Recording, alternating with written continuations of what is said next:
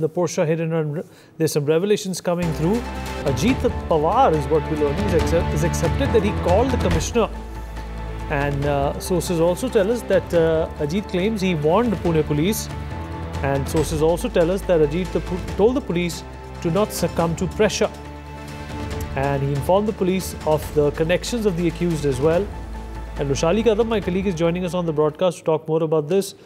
Rushali, Ajit Pawar, in fact, acting like a good Samaritan, a good administrator, and forewarning the police that the people who are involved in this accident could use their clout to get away with this crime.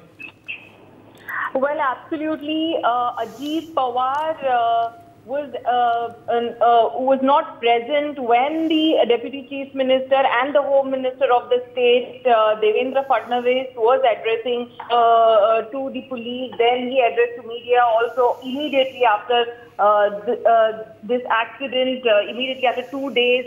He went there and he saw everything. But meanwhile, the Guardian Minister of Pune and the Deputy Chief Minister, Mr. Ajit Pawar, wasn't present. He was not pressable. He was not available, rather, for any sort of reactions. And post that, it was Supriya Sule who raised the question that the government should give answer who made call to police commissioner after this Pune accident. And post that, now the Ajit Pawar has come up and he has accepted the fact that he called the Pune police commissioner after this particular incident. But he said that being a public representative, he get calls regarding such issues.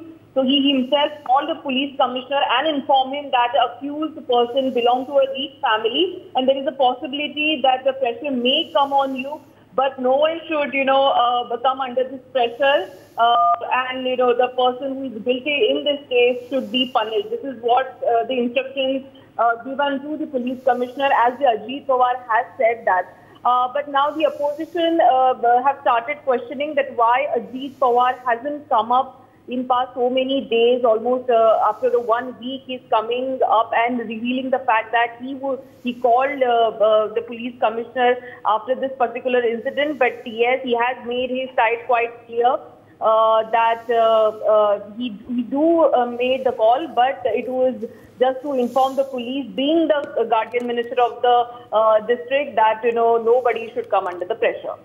For more such videos, subscribe to the NewsX YouTube channel, hit the bell icon.